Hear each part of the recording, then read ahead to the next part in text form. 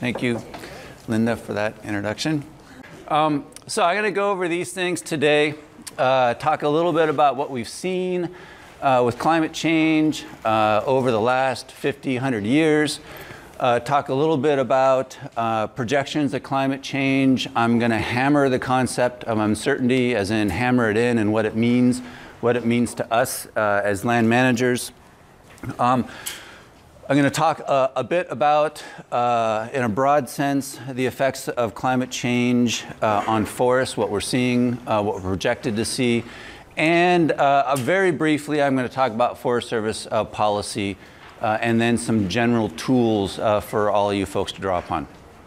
So part of the format that I'm going to follow is I'm going to organize this according to questions. These are questions that I get all the time in these talks, but just generally when people find out that I deal with climate change and climate adaptation, these are the questions that I most frequently get, and also what I most frequently see out in the in general public and in news and so on.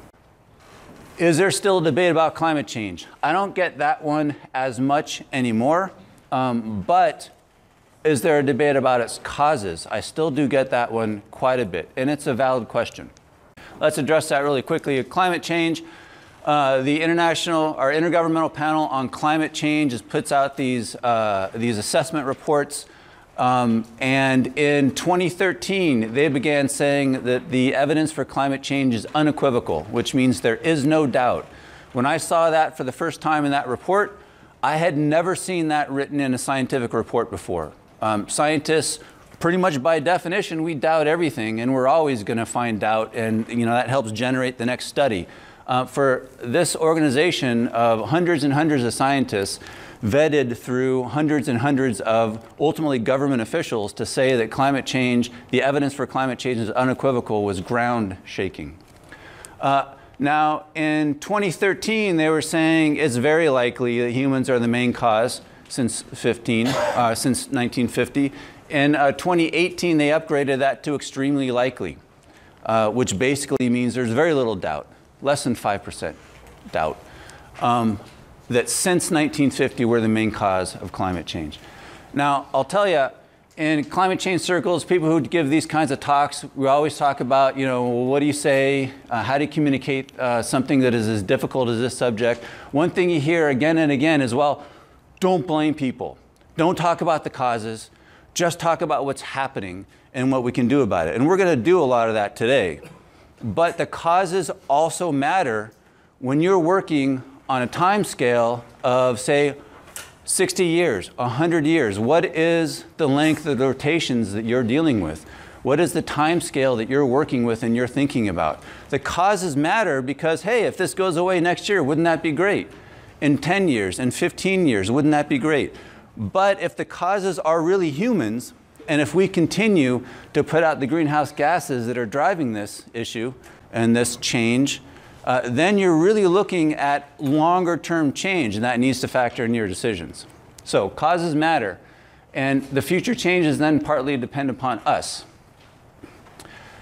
One other aspect of this that came out in the 2018 U.S. National Climate Assessment is there's no convincing alternative explanation. So there's lots of alternative explanations. None of them hold water. So it's not like there are lots of things that could be happening and we're saying it's humans and it's climate change. There just isn't any other explanation that can even partially explain what we're seeing. All right, here's another way to think about it. Say you're in charge of a bridge and your chief engineer comes to you and says, you know what? I think this bridge is going to fail. And I think the reason it's going to fail is because of the materials that you've been using in the upkeep of this bridge, to keep this bridge working.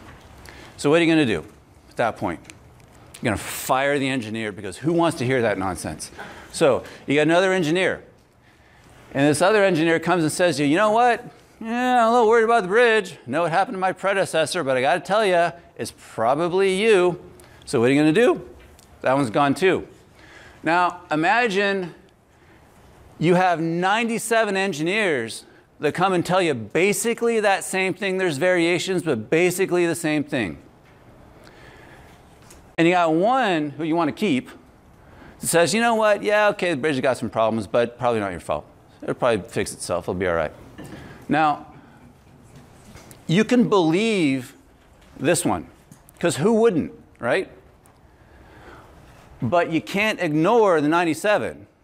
Or that is to say that if you ignore the 97, are you actually committing a breach of trust? And so if you are working in the public trust, you can believe whatever you want. But a practical assessment of risk is what you need to act on. And that's the 97. In a lot of ways, what I say sometimes to folks when I'm dealing with professionals, is belief is a luxury. It's a luxury for people who are making decisions that don't have long-term consequences. And for a lot of people who are working in the public trust and who are making decisions, and those decisions have consequences, it's most prudent and responsible to act on that basis of facts and risk. So of course you knew where I was going with this, right? So 97 out of 100 climate scientists are saying not only is the climate changing, but it's greenhouse gases that are the primary driver of climate change. So is there still a debate? There's no debate on if. There is some debate really on how much, how fast, feedback mechanisms. And I'll go through some of that stuff. So think about risk and move away from belief. All right, I get this one a lot. Is it climate change or global warming? And you hear both terms. They seem to maybe be the same. They maybe are different. You're not quite sure. Maybe it's a big scam. All right.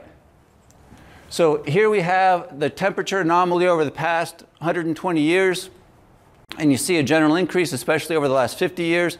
This little flat-ish spot in here was the so-called climate pause, when if you look at it just right, which is kind of fun, you can draw a downward line. And so some people were starting to talk about climate cooling. That was fun. So you saw that ended. So over the last 50 years especially, but 100 or so years, what we've seen is a general trend toward warming. And that trend is increasing. So it's getting warmer faster. So globally, on average, it's warming. That's global warming. Now, when you look at the United States and you look at temperature change in Fahrenheit for this period relative to this period, what you see is that it hasn't warmed the same amount everywhere. And in some places, like in the southeast, you have the so-called warming hole, which means it's actually cooled there. Right? So when you talk about climate change, what you see is that warming that is a global average is actually distributed variably. So it's not a constant change. Now, if you look at precipitation, you see the same basic thing. On average, most places in the world are getting more precipitation than they were. That's a part of climate change. But some places are getting a lot less, some places are getting way more, some places are getting just slightly more. And we'll talk about seasonality a little bit later. So again, global warming, but climate change.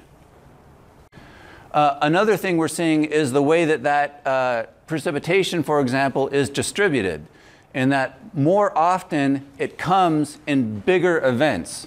So even where we're getting more annual precipitation, more of that precipitation is coming in big 1 or 2 day rain events, so that you have less of that precipitation distributed in ways that the system can more easily capture. So a lot of the rain nowadays hits and leaves, maybe takes some soil with it. Another thing we're seeing is longer growing seasons, which is good in some ways and bad in others, and I'll talk about that. We're seeing that in most places. So the frost-free season is lengthening, but not the same everywhere. Again, global warming causing climate change. So is it global warming or is it climate change? It's both.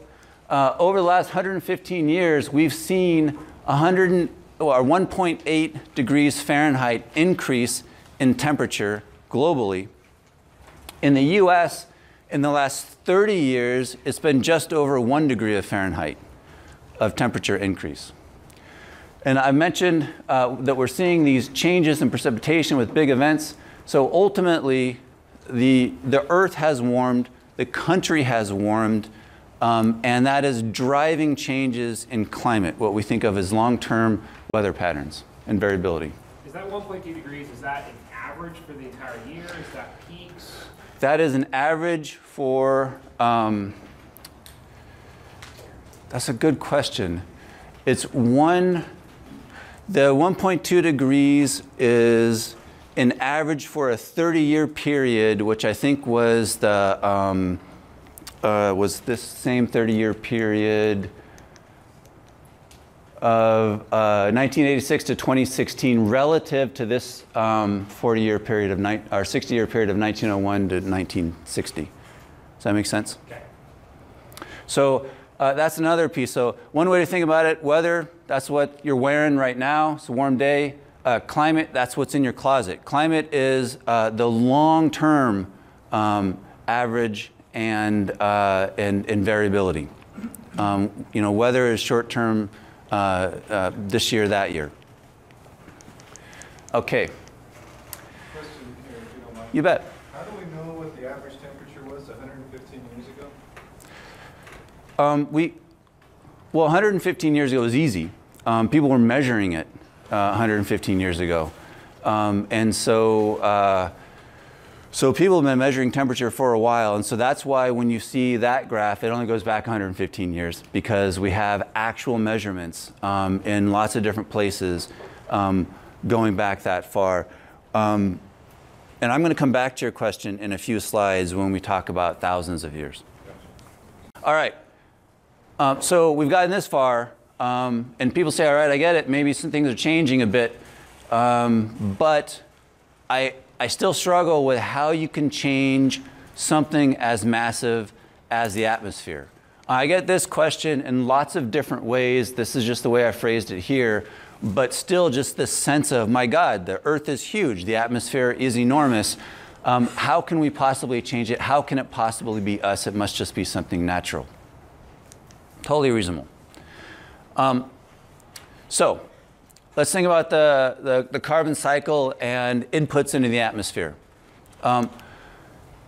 We have this geological reservoir, which is massive.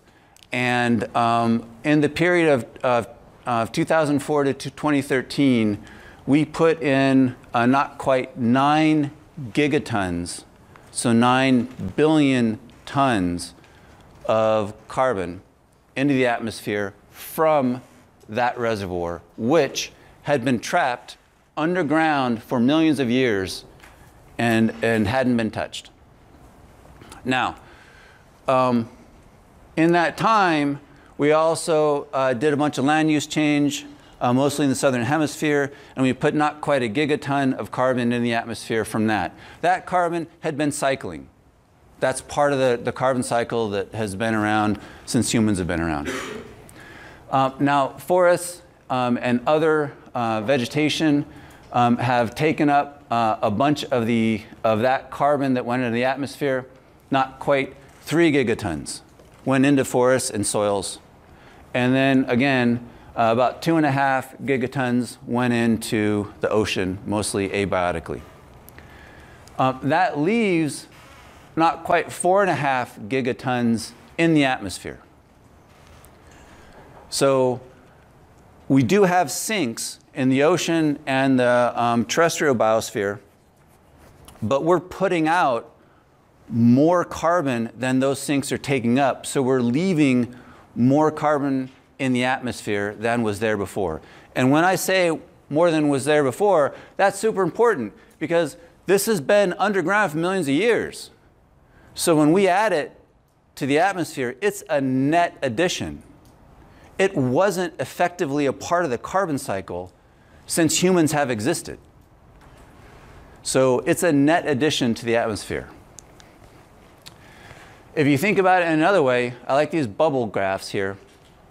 That was fluxes of carbon. These are stocks of carbon. So you've got the ocean, which is where you've got 37,000 gigatons of carbon, massive storage of carbon, but most of that cycles on hundreds and thousands of years. It's deep. At the surface, you've got maybe 900 gigatons. That cycles more annually or decadally. Now, you've got in soils and vegetation, again, a massive amount, over 2,000 gigatons. In permafrost, like maybe 1,600 gigatons. So again, these massive amounts. And the atmosphere is actually smaller than all of these. So 839 gigatons, which was actually a smaller number when I first started giving this talk. It's measurably increased. Now, what we've put into this system in terms of a net addition, cumulatively, is 385 gigatons. So it's not some infinitesimal dot, right? When you look at it in the scale of these other stocks, it's a noticeable amount. That's what we've actually added to the system, and it's a net addition. And that net addition matters. And it doesn't have to be the very biggest. Sometimes when you've got just the right amount, adding just a little bit more, like that maybe second or third piece of pumpkin pie, Thanksgiving, it's not a big piece. You're just going to cut the sliver. It's your third. But it just pushes you over the edge into outright pain and regret. Like that is this net addition here. All right. So the atmosphere is massive. How can we change it? We change it by adding this massive amount of carbon into it that is a net addition.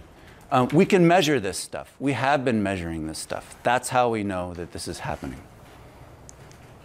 Okay. That gets us to this part. All right. We're changing things, but they've always changed. And even if I'm convinced, which I might not be, that this change is human-caused, change is natural. This could be a natural change. And so why should we be worried about this change? Okay, let's look at the past change. Change in the past has happened through these Milankovitch cycles. It's the way that the Earth orbits the sun. And it does these little wobbles. It does changes in the eccentricity of its orbit.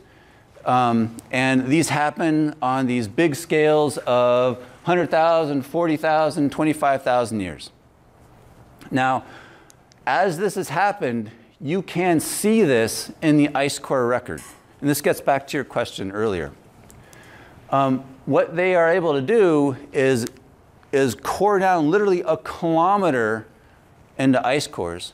And then they look at isotopes of the gas in those ice cores. And what they know empirically is that you have different proportions of those isotopes that are in air at different temperatures. And so while this says change in temperature, just to make it simple, in fact, these are what are called proxy temperatures. Based upon, they weren't directly measured, they're inferred from relationships between these different isotopes. I don't often get to talk about this. It's really fun. But anyway, thank you for asking that question. So now what we've seen, you see these patterns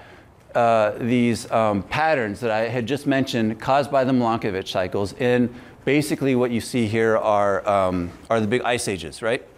Now in blue, you've got temperature. And so you have these massive temperature changes. And these were caused by the way the Earth orbits the sun. Now what you see then in yellow, Gerber yellow, is changes then in carbon dioxide that actually follow the temperature changes. So in the past, what happened, Earth orbits the sun just a little differently. It might cause some cooler temperature. The biosphere and the oceans respond, and they amplify the trend caused by Earth's orbit. So it starts getting cooler, there's amplification, and then it gets cooler faster. That's what you're seeing here. And then the orbit changes again, starts getting warmer, the system responds, and it starts getting warmer faster. That's the way that it's always worked before. CO2 is a big part of that. And the CO2 is and other greenhouse gases were always a major part of that amplification. But one thing that we see, so right here, so Homo sapiens emerged around here, just to give some context. This is civilization right in here. And in this CO2, what you see is this big jump being caused by the Industrial Revolution. And so at this point right now, we've got more carbon dioxide in the atmosphere, that's this net addition that I was just talking about, than we've had in millions of years, at least a few million years, but certainly way before humans existed. So let's talk about the greenhouse effect and why that matters. You guys have all heard about the greenhouse effect. Everybody has at this point. But basically, the idea is you got the sun. Most of the energy that we really enjoy, the warmth on Earth, comes from the greenhouse effect, in that it comes from the sun ultimately. So the sun sends this wonderful rays to Earth. About half bounce off of the Earth or clouds. Some is absorbed by the Earth and it's re-radiated. And then, or bounces off the Earth, some of it is re-radiated as long-wave radiation. That long-wave radiation is captured by greenhouse gases. That's what makes them greenhouse gases. So they let the short-wave radiation, which is sunlight, through, but they capture the long-wave radiation coming off of the Earth and then re-radiate it wherever they are. That's the greenhouse effect. The greenhouse effect actually is super cool, because without the greenhouse effect, Earth would be about 0 degrees Fahrenheit, a frozen ball of ice. With the greenhouse effect, I got to update this. It's warmer now than 57, but on average, it's about 57 degrees, which for me is a very comfortable temperature. So greenhouse effect really is a pretty good thing. Now, when we talk about the greenhouse gases, we mostly hear about CO2 because that's the most abundant of the gases. It's not the strongest of the greenhouse gases, but it's the most abundant. And so it has the largest effect given how much there is. But what I told you actually was just misleading. It's the most abundant of the anthropogenic gases. Now, water vapor is actually the most abundant of the greenhouse gases. Water vapor is a greenhouse gas. And does capture heat and does hold heat. But there's a key difference here in that when we put out carbon dioxide, especially this net addition, it's going to stay in the atmosphere hundreds of years. That's its lifetime in the atmosphere, hundreds of years. Water vapor is driven by heat. So when we actually make it warmer, there's more water vapor. So it's kind of a double whammy. But water vapor only stays in the atmosphere for days on average, right? So it comes and goes. And so if we can reduce the heat, then we lose more water vapor and it can get cooler. So you mostly hear about CO2 because of that longer lasting effect that we're having driving it, whereas water vapor is actually being driven by the CO2 and the heat that the CO2 creates. Make sense? So, hasn't the climate always changed? It has. But in the past, the climate change has mostly been driven by Earth's orbit. And it's worked on these cycles of 100,000 years, of 40,000 years, of 10,000 years. Even the wiggles that you were looking at, those are 10,000-year wiggles, right? That perturbation, that's 10,000-year perturbation. Right now, we are driving change fast. And we're driving change fast because of all of the CO2 that we're pumping in the atmosphere. More than we've seen for millions of years. And why does that matter? It matters because we rely on systems as they are. We have infrastructure, demographics, cities are where they are, agriculture is where it is, forests are where they are, the infrastructure and supply chains built around all of those things are where they are because largely of where climate is, or what climate is where it is. And we're changing that. That's why we care. All right. What about the future? Isn't it uncertain? And I don't trust climate models is another version of that. I get that one a lot. I don't trust climate models either, just so you know, and neither should you. Okay, let's talk about uncertainty. You can think about a few types of uncertainty. There's internal variability, scenario uncertainty, which I'll talk about at length, and scientific uncertainty. Now, uncertainty in general just gets higher as you go out. But at any given point, if you look at the relative amount of these three types of uncertainty, in the near term, everything is driven by randomness. That's the internal variability. When you talk to meteorologists, sometimes they're the most dubious about climate change. That's less true than it used to be. But part of that is because they're always talking about forecasts a couple weeks out. And they're like, I can't forecast anything 2 months out. How can you forecast climate 100 years out? Well, in the near term, it's all about internal variability. It's about randomness. That's driving the system. And so how much CO2 we're putting out right now is not a big factor of uncertainty as it is later on. And then we understand the system pretty decently. But again, much of what we understand about weather is trumped by just the randomness of weather. So that's what that describes in the near term. But as you go out, you see that these things change, and the short-term randomness becomes less important. What we know and understand about the climate system and its feedbacks with the Earth-wide system becomes more important. But what becomes critically important is what I've just been talking about at length, which is how much CO2 we put out. And that's why I say that it matters that we have an effect. Because depending on if we put out very little or a lot, we can have a huge effect on what the climate does 100 years from now. So when I talk about scenarios, when we look out into the future, we can't know how much CO2 we are going to put out. So that is built-in uncertainty. That's not going to change. We're never going to know.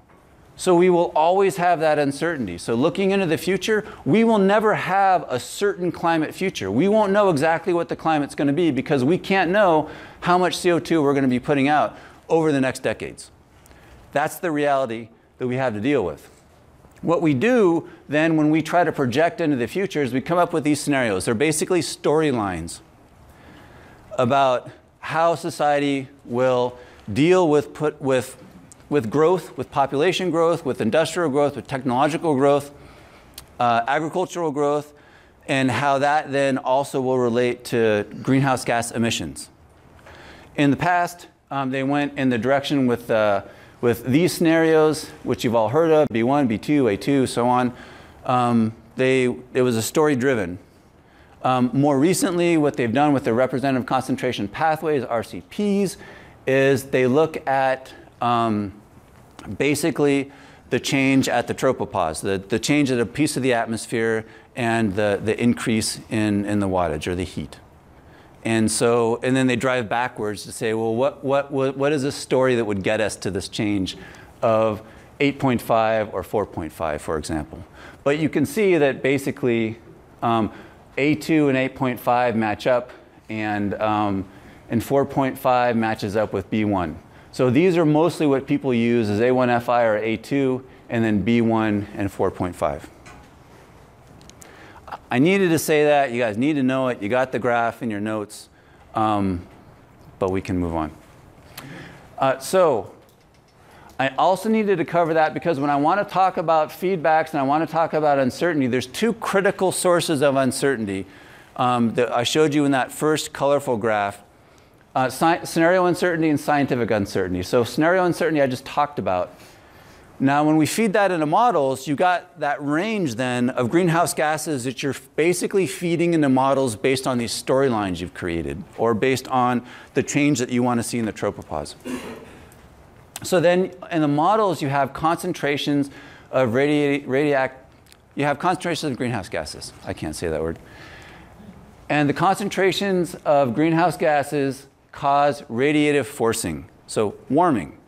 So the concentrations of greenhouse gases causes warming in the models, And then the warming causes a climate response. Remember the bit, is it climate change or is it global warming? That's that bit right there. Now, the climate response creates feedbacks with the carbon cycle. And then based upon what those feedbacks are, that can change the concentrations of the greenhouse gases in the atmosphere, and then it loops. Feedbacks are critically important.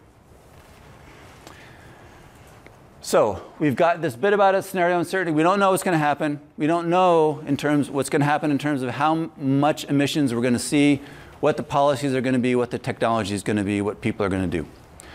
And then we've got scientific uncertainty of how does it all fit together. Some models will have, they'll describe a different warming associated with a certain amount of CO2 that's put in or other greenhouse gas. Or they'll describe a certain amount of warming and then a different kind of climate response. So that is the range that you'll see that's in models. Now, when we look at temperature and we use a bunch of these different models, in the black line, what you see is what actually has been, the average of all of these hundreds of runs of models. And in red, that is actual measured climate temperature over time. And so you can see that when they're fed the actual CO2, that they actually match what was measured pretty well. So the models work reasonably well for temperature. I will say much, much, much less well for precipitation. But you got to know what's going to happen. Now, let me talk about certainty. Again, some more in terms of the mythological sense that we have certainty. This is the Sandy track. Now, when we were talking at this point about Hurricane Sandy hitting the East Coast, we had dozens of models modeling where it was going to hit. So there was no certainty where it was going to hit. Now, if you were a city manager, you could say, and your city was maybe right here, you could say, you know what? I like this model. Again, you're working in the public trust, and when Sandy hits maybe here, and you still get a big punch, you know, you might not have a job in the coming months. So we're used to dealing with uncertainty, and in fact, the cities that were in that range prepared, and the ones that didn't suffered for not preparing. And that's that practical assessment of risk, and then acting upon it, even if you really wanted to believe in this model. So when we look at this idea again of model sensitivity, you see this range from the sensitivity model to the CO2 we put in. You see this range here of future emissions that we might create depending on whether it's, say, B1 or A2 or RCP 4.5 or RCP 8.5. And you get this range of plausible climate futures or plausible future climates. Now, you can pick this range because it looks the best, but if you're here, your system might fail. You can pick this range because you're a pessimist, and you can make a ton of choices based upon that range, but in fact, then there's some technological and policy advances, and we end up somewhere over here. And you, in the meantime, made a bunch of changes that basically forestalled choices that the next generation of silviculturists would have, right? So the question then becomes, how does the ecosystem that you are managing fare across this entire range? To the extent that it may fail with just a little bit of change, you've got more risk. To the extent that it may do all right across much of this range, you've got less risk. And then the question becomes, what are the choices you're making? Are the choices that you make going to help that system do better across the whole range, or are they going to limit it within a certain part of the range? simpler way to do that, and think about this, insensitive model, so not that much climate change for a certain amount of CO2, with low emissions, sensitive model, more response for the emissions, and you get more projected change. Just look at that range. Just think about that range. This is the sledgehammer approach to sensitivity analysis. How is your system going to do across that range? And then critically, what is your risk tolerance?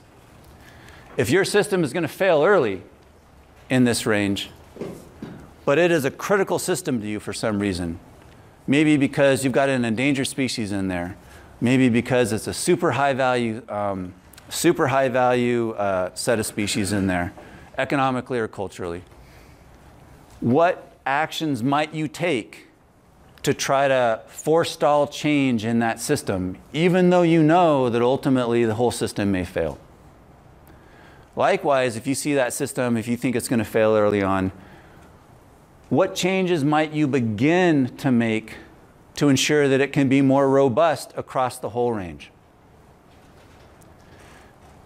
And then if you've got systems that you think are going to do all right, you know, maybe you don't have to work on changing those as much, right? Makes sense? So, one thing to think about these climate models, they're not made to predict weather. And they're not made to predict climate in a certain year, 10 years from now.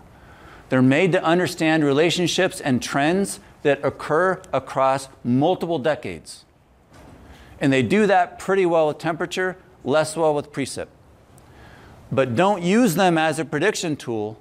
Use them as a tool to understand these ranges that you can work with to make decisions that are within your own toolbox. So, key question then, what is all this going to mean for forests? I'm going to talk about a bunch of different aspects, a bunch of different ideas and stressors, but this is, again, the wide national talk. You guys each work in a place, and you will or already know that place better than just about anybody else, and the effect of disturbance, including disturbance that you introduce on that place. So what I say becomes sort of this general blanket, but you got to figure out the specifics.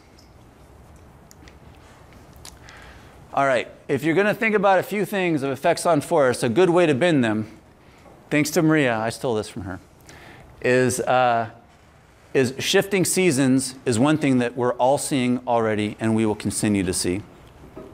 Another is shifting species. That's what we're just beginning to see in the last 20 years, but we're going to continue to see more of. And shifting stressors.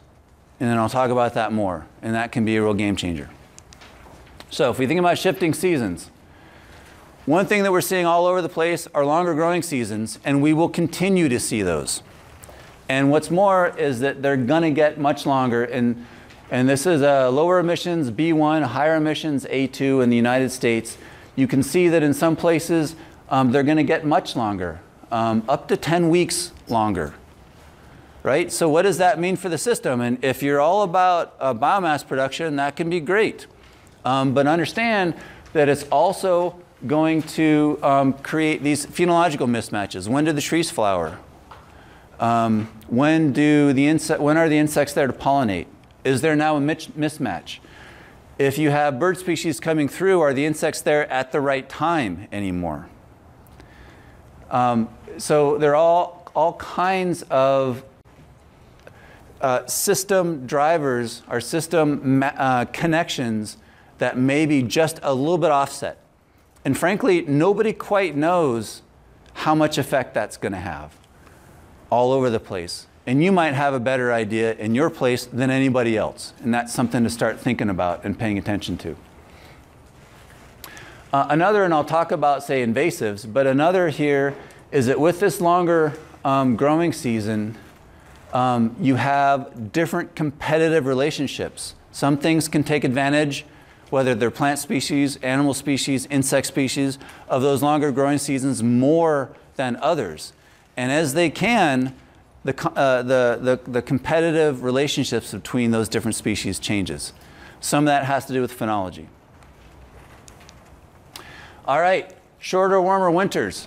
So we're already seeing decreases in snowfall and in snowpack, and in some areas that's a really big deal because of the longer term hydrological consequences in a given year.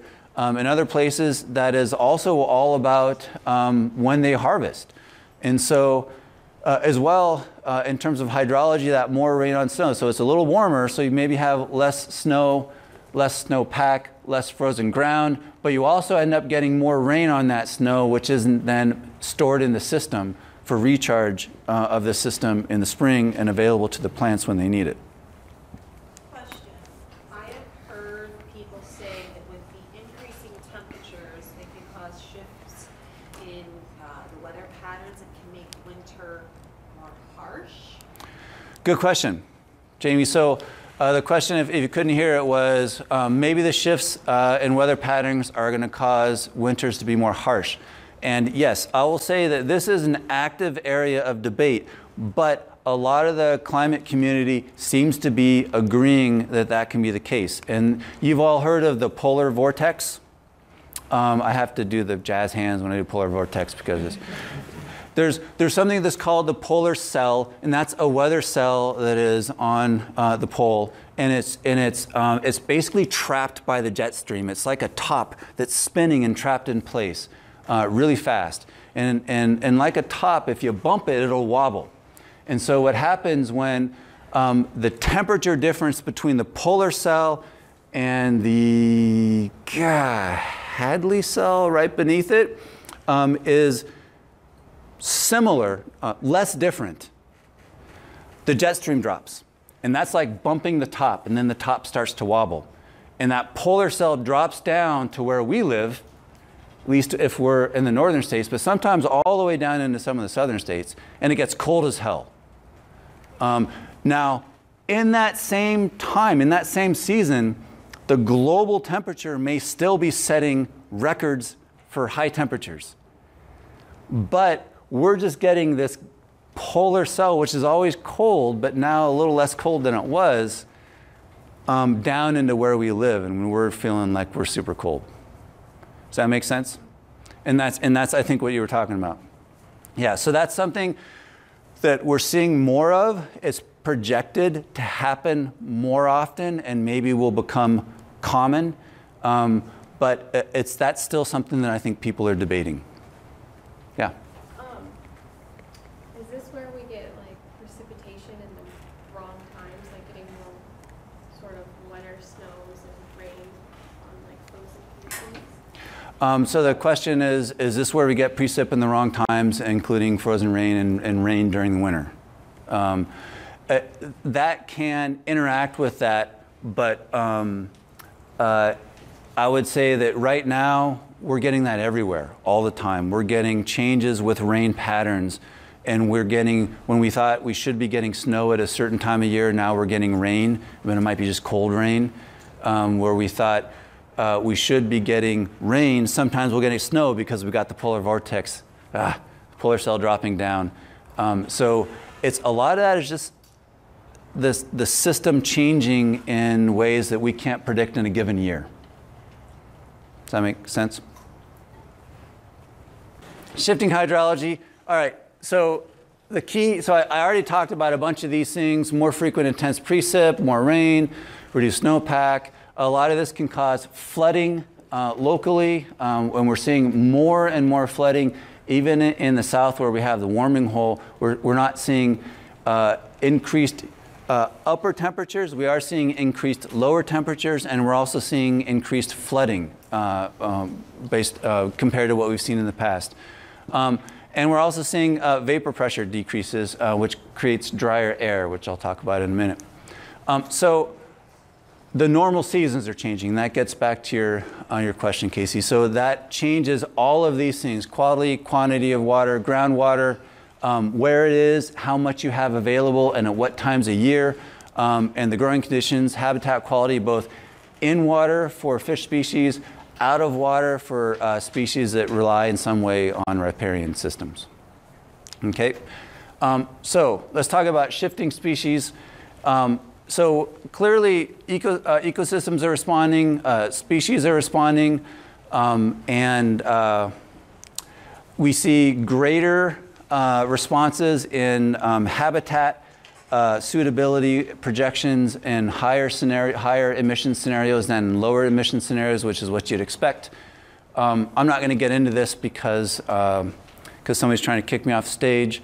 But let's just see that even for something like loblolly pine, which is super established within its range, in a higher scenario, even though it's a species that can do pretty well with high temperatures and dry, it's projected to lose a lot of its habitat quality. Okay. Now, when you see these models like I just showed you, be super careful, because when they're niche models, they're talking about habitat suitability. They're not talking about where the species will actually be. So they may show a decrease in habitat suitability into the future. That doesn't mean that everything is going to die, especially if it doesn't have a competitor. It doesn't mean there's going to be this huge dieback, but it does mean that, again, the competitive relationships may change. If there's something that can't outcompete it, it may just not grow as well because it's outside its ideal suitable habitat, but it may do all right. But it's just something that should be a heads up for you to think about. This species is now or projected to lose its suitable habitat where it is, and so it may be more susceptible to stress later on. So shifting stressors. I already showed this slide on purpose. One thing about shifting stressors. What is a driver in a system right now, when you get precipitation, how you get precipitation, how much precipitation you get, that can become a stressor if you just tweak it a little bit. In the same species that love that springtime rain, when they get just a little more, suddenly it's a stressor. And another species actually can do really well with that extra springtime rain that we're getting, and can become more competitive, and then you can see the whole system begin to respond because of that. Okay? So all of the same basic ideas when this was shifting seasons, but depending on the change and how it's laid out, this can become now a stressor. Extreme weather, I don't need to get into this too much. This is self-evident. What I will say is that these aren't really modeled for the most part. So this is something that when you hear about models and what they project for forests, like what I showed with that niche model a moment ago, the tree atlas, it's not projecting these events. And these events can be real game changers. Drier conditions and drought. All right. So I know I keep going on and on about all this extra rain we're getting, and then we're getting it in big events. And so then what the hell? Now I'm talking about drought. So the key here is vapor pressure deficit. Yes, I'm going to talk about vapor pressure. I can do this. Who has heard about vapor pressure deficit? One. Hot damn. That's one more than last year. Good job. You do fire? I have a little bit, yeah. Yep. So vapor pressure deficit. Okay. Imagine you've got a pint glass on the table. It's half full. Okay? And you've got a big pitcher, and that's half full. All right? Who's heard of relative humidity? I hate relative humidity. All right? So they're both half full, the pint glass and the pitcher. Say that's like 50% full, 50% of the total, 50% relative humidity. But one is way bigger than the other, right? Say you have your own pint glass and it's full. And some cruel person, me, comes to you and says, all right, you're going to have to pour your pint glass into either the half full pint glass or the half full pitcher until either the container's full or your glass is empty. Which one are you going to pick? Pitcher. And you don't get to have anything out of the pitcher.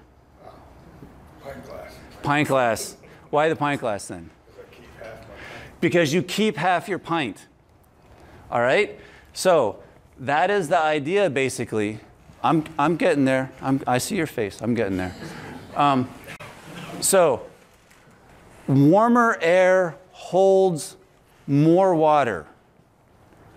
it can hold more water, but if it isn't full, it's going to be drawing more water. And so if your full pint glass is the plant, and you've got to choose between the half-full pint glass and the half-full giant pitcher, you want the pint glass so that you can keep some for yourself. Because if it's the giant pitcher, which is a hot, dry day, it's going to be sucking the life out of you. And they can both be at 50% relative humidity. But the higher vapor pressure deficit is that bigger amount that needs to be filled. Make a little bit of sense? Now, where this gets into a lot of your lives and why I asked you about fires, a lot of the time, oh, okay, I'll get to the next slide. All right, so this gets to warmer temperatures drive moisture deficits. So in other words, the warmer air holds more moisture, it creates more of a vapor pressure deficit, and so it draws more moisture out of the plant and then creates a deficit. And when you look at the temperature change, precip change, drought duration, and then this is critical and something we've been thinking more about with climate change, drought intensity, which is that much higher vapor pressure deficit. What we're seeing in time is that we can still get more rain annually, and it can come in bigger events, but we can get these micro droughts that are super intense and have high vapor pressure deficit, that big pitcher sucking everything out of your pint glass, and then we get mortality because some trees just can't handle that, even if it's a short duration. That's an increasing area of science. People are figuring that out, but there's some question as to just how much trees can handle. And that does get to fire because one of the things that when people are talking about fire behavior, they'll talk about fuel aridity, how dry the fuel is. And part of that calculation is the vapor pressure deficit. So you have a wet towel, it's in the shade. Is it going to dry faster on a cold day or a hot day? Right? It's a hot day. That's vapor pressure deficit. That's where you get the fuel aridity, or you can think of this as the towel aridity. So one thing we've seen is longer growing seasons. We've seen longer than fire seasons. And then with increasing vapor pressure deficit, drier air, we've seen increasing fire weather, stronger fire weather. This, of course, interacts with pest management. This would be, we would be getting more fires anyway, but this is being amplified by climate change. And one of the things that we're seeing is in red, in the last 15 years or so, we're seeing more big fires. And that's because of increased fire aridity. That's because of drier air, which is higher vapor pressure deficit. That's going to continue, and it's going to get worse. Pest and disease ranges, they're moving northward, they're moving upward. We don't get as cold as we used to. We're setting lots of high temperature records. We're setting very few low temperature records globally anymore and in most places. In some cases, when we get the polar vortex, we'll set one for a couple days. But it's usually not low enough or in the right place to kill the pests. It needs to last a little longer. So a lot of the pests are able to get across mountain ranges that they could never get across before because it's not as cold in those ranges. So I think you all get that. I don't need to go much more into it. And then invasive plants, same thing. I talked a lot about the competitive relationships. I'll just say about invasive plants, you know, what are they? They're usually early seral species. They come in, they love disturbance, they grow fast, maybe they don't last long, maybe they create increased fire danger because they don't last late into the season. Invasive species, what we think of as weeds, seem to love elevated CO2. Not all plants can deal with or take advantage of elevated CO2 as well as others, but the invasives seem to do better with elevated CO2 than most other species. So they will grow faster and more. I think you get that sea level rise. This is another one. Not all of you are on coasts and have coastal forests. Since '93, which some of us can remember clearly, at least parts of it, we've had 3 inches of sea level rise. Like not that long ago, within the last 25 years, we've already had 3 inches of sea level rise. We're looking at the next 10 years, we're going to get another 6 inches. This is happening, and it's happening fast. Within a century, we're going to get another 1 to 4 feet. It will probably be on the upper end of it. If there's another thing besides precip that the global models have done poorly, it's the degradation of the ice sheets. They have all underestimated the rate of degradation of the ice sheets, and those are what are driving besides heat and volume, are what are driving the rise in the oceans. All right. So the thing is that all these things work together. And you start with one that a system is susceptible to, even if it's not the others, and suddenly it can become susceptible to the interactions with the others. I think all of you understand that concept. And it's this idea of climate change amplifying existing stressors, and maybe in some cases introducing new ones like invasives or pests. That is the real kicker in this. So it's those interactions to think about and be wary of. And again, you in the places you work will understand those better than anybody. All right, this is super quick. No, it is, I swear. Has anybody read the strategic plan for the Forest Service? I'll tell you, for strategic plans, it's not all that bad, which is something maybe in college I never imagined myself saying. But I'll say that so the first goal is what you would expect. The first objective of the first goal is foster resilient. That word has to always be in there. Adaptive ecosystems to mitigate climate change. So how does Forest Service policy deal with climate change? The first objective of the first goal names it explicitly. The second is to mitigate fire risk, wildfire risk, which is, of course, intimately connected, as I just described. We have a national roadmap for responding to climate change. This created the Forest Service Performance Scorecard, which many of you will have heard about. That sunsetted a year or so ago. And a new version of it has been created and is now being piloted. This year will be the first year it's piloted in R6 and R9, Pacific, Northwest, and Eastern regions. So maybe the year after, in a couple years, we'll have a new version. Hopefully it will be viable. Where can I help find tools? I'll just go through these for the next 15 minutes or so. Okay, I won't. I just wrote them down, obviously, so that you can have access to them. I'll point out a couple. Climate Change Resource Center, created by the Forest Service, basically for you. So that is a place where you can go. It's literally, if you're writing documents, copy and paste text straight out of there. Mine it for references. Mine it for anything you want. If you don't see what you want in there, go to the bottom and it says contact us. Contact us. Ask for it. We'll find a way to get what you want in there, or make sure that you get it in some way. And then forestadaptation.org is NIAX's website. There's a lot of information there. Workbook, adaptationworkbook.org. You'll be using the paper version of that today. And adaptationpartners.org out west have a ton of information. All right, concluding thoughts. Climate is changing. It's going to continue to change. In your careers, the climate will continue to change. It's not going to start backtracking. All the change that I talked about, they will be happening in places that you work. Uncertainty is the new certainty. Previous generations of silviculturists, they had this idea that the climate was static with variation, and they built their prescriptions around that. They figured the forests are where they are because of that. That's not true anymore. That's changing. Yours are some of the first generations of new silviculturists that are entering your profession knowing that the climate is uncertain and the forests that you have are going to change, in some cases drastically, potentially within your careers.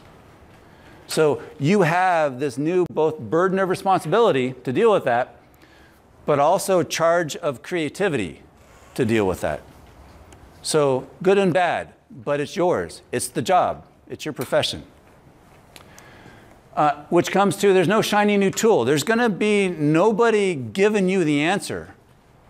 There are some thought leaders. Linda Nagel is one of them, in silviculture, but you are going to be the ones figuring this out. Again, you're one of the first generations to really deal with this on the ground level from the start.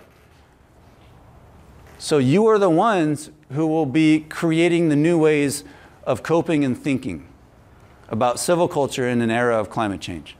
Nobody's going to just give you the answer. So is that sobering? It's maybe a little bit sobering. But I'll tell you something. I have confidence because I've seen you guys year after year work with this, and we work with people all over the country. And what we're going to do for the rest of the day is start thinking about what does that look like, thinking about this change and thinking about working in these systems as you're thinking about the change. And you'll see I don't think it's so bad. All right, thank you.